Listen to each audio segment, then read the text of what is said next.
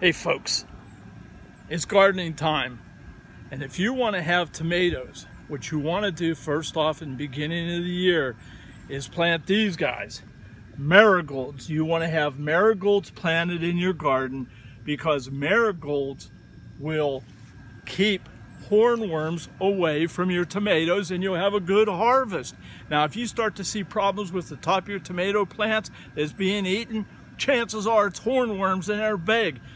But in order to stop them, start with the marigolds and you'll be able to save your harvest. Hey, interested in this information and other nature information? Subscribe to my videos. God bless you. God bless your family.